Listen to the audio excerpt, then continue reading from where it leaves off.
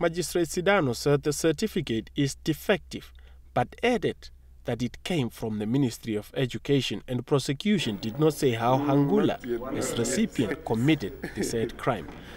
Sidano said Hangula received the certificate despite falling short of the passing requirements by 2 points, but his certificate had the serial number of the ministry and was signed by the examination officer and the peers.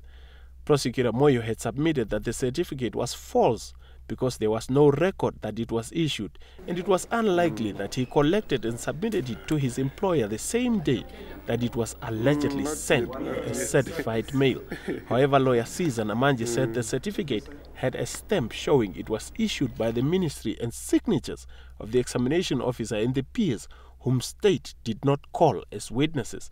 Namanje said the Ministry of Education confirmed the certificate as authentic in 1993 and in 1995 at the request of Hangula.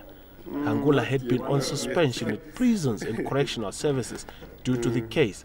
He is the second most senior officer at prisons, where he is the Deputy Commissioner General of Prisons responsible for all operations.